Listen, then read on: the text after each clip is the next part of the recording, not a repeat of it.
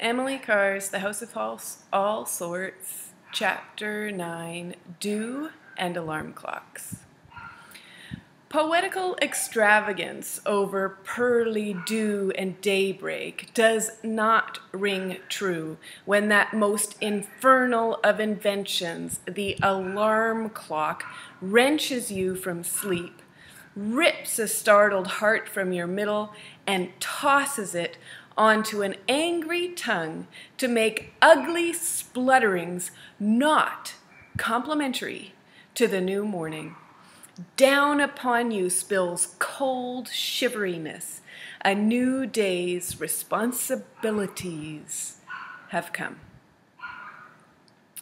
To part from pillow and blanket is like bidding goodbye to all your relatives, suddenly smitten with plague. The attic window gaped into empty black.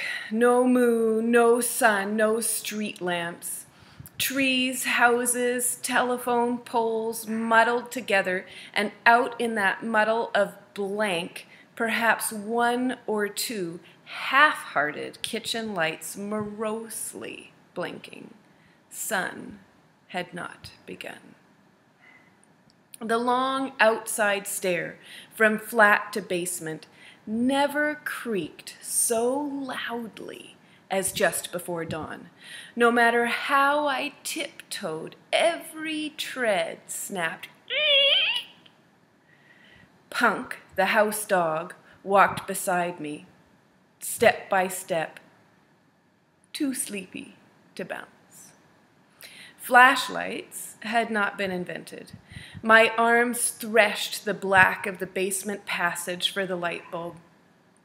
Cold and grim sat that malevolent brute, the furnace, greedy, bottomless, its great bars clenched over clinkers which no shaker could dislodge.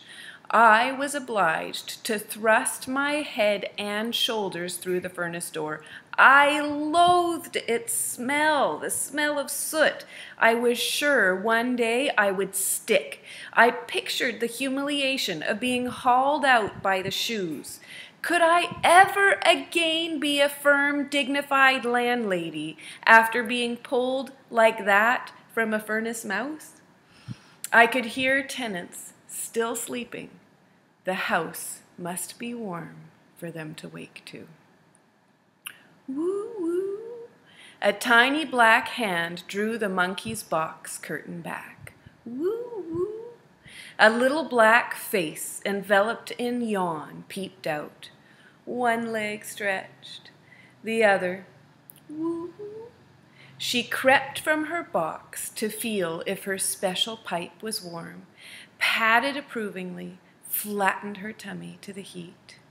The cat came, shaking sleep out of her fur. Crackle, crackle, the fire was burning. Basement windows were now squares of blue-gray dawn.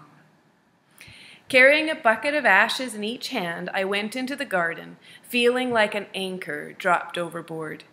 Everything was so coldly wet, I so heavy. Dawn was warming the eastern sky just a little. The bobbies were champing for liberty. They had heard my step. The warmth of their loving did for the garden what the furnace was doing for the house. Circled by a whirl of dogs, I began to live the day. We raced for Beacon Hill, pausing when we reached its top. From here, I could see my house chimney, mine. There is possessive joy, and anyway, the alarm clock would not rouse me from sleep for another 23 hours. Might as well be happy. Up came the sun and drank the dew.